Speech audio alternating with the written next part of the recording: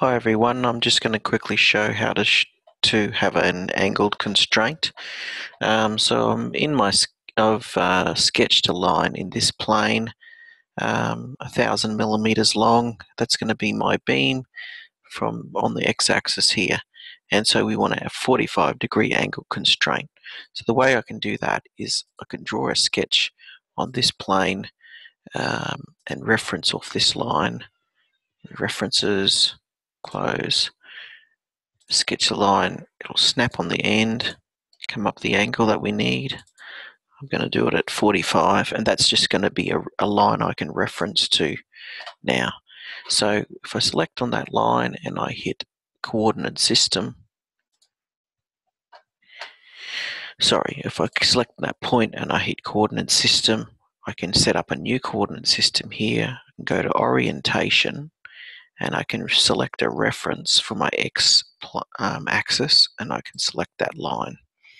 And then I can have it running down, or I'm going to flip it so it's the x is going up. For the y-axis, I'm going to select that. No, might make that z. Okay, so I'm going to keep that y going up, and rotation is going to be about the z. Okay, so I've got now an extra coordinate system. So when I go into simulate, applications, simulate, I can apply a beam to that, and I'll just redo the things I was doing there. Remove some of this stuff. All right, so I've gone into beam idealization, and I've set up this beam. I came in here, beam section, and I made it 100 by 100 by 88 by 88. So that's a 6 mil wall. The orientation is default, and we don't need beam release because it's just a single element.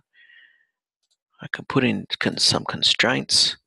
So I'll go to these points. So say I've got a pin constraint here. So there's the X, Y, and Z translation is fixed, and the rotation in the Z is going to be free. And so I'm going to fix the X and the Y, so that we don't have sideways rotations and weird things happening. I can do the same thing on this side. I can go displacement, select a point, select this point. I can say I want the X along this line to be free. So I'm going to go into coordinate system and select my new system called CS0. You can rename those. I'm going to put the X to be free. That free. Yes, Y and Z is going to be fixed, so it's only can move on that line. And I might just leave all the rotations free. That's fine. Okay. Now I can apply a load, a force along this edge. Let's just make it really large, like 5,000 in the Y. Okay. Oops. Select the line. Preview. Yep. So we've got minus 5,000 newtons. And make sure we select materials, steel. Material assignment is going to be to the entire component called beam part. Yes. And then we can save it. Right, let's do an analysis. So get rid of a previous, a new analysis. Just run it as default. Start the run. Always run the diagnostic because it helps me with warnings. It's done. Play the results. I like to display one of the pictures deformed, and it shows me the beam. And we've got a maximum of 10 MPa. You can see this kind of jagged action here, and that's something we can change by running with more steps. And we can look up where the model min and max are.